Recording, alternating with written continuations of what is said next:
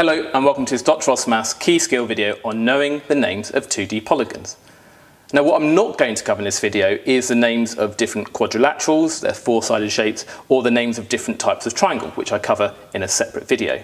I'm just going to name shapes based on their number of sides. So firstly, let me define what polygon means. A polygon is just a 2D shape, 2D just means flat, a 2D shape with straight edges. So for example, a circle is not a polygon because it does not have straight edges. And let's also define what's meant by a regular polygon. So a regular polygon is a polygon where the angles are equal, so all the angles in the polygon are the same, and the side lengths are equal. And if the angles or the lengths are not the same, then it's known as an irregular polygon, spelt irregular like this. So that just means a polygon which is not regular. Right, so let's name these things. If I had a three-sided polygon, it would look like this, and that, you might know, is known as a triangle. And there's different types of triangles, scalene triangle, equilateral triangle, which we cover in a separate video. If it has four sides, let's just say it's a regular four-sided shape, that is known as a quadrilateral. So this in particular is a square,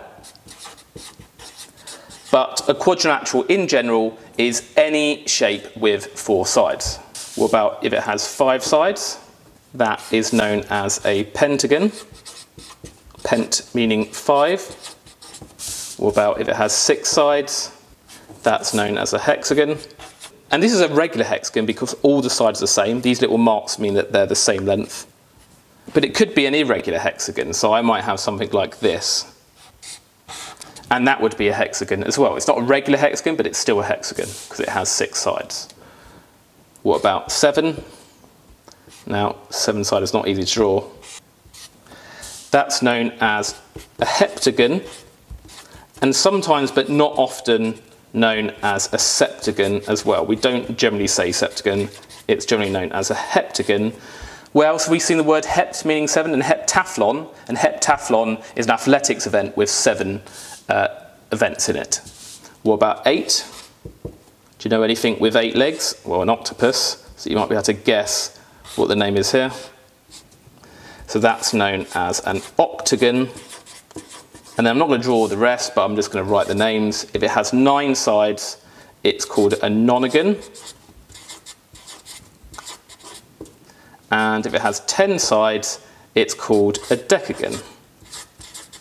And there are names beyond that, but to be honest, they're not in common usage, and I kind of think if they're not in common usage, well, what's the point of knowing them? No one's going to be impressed that you know the name of a 17-sided polygon.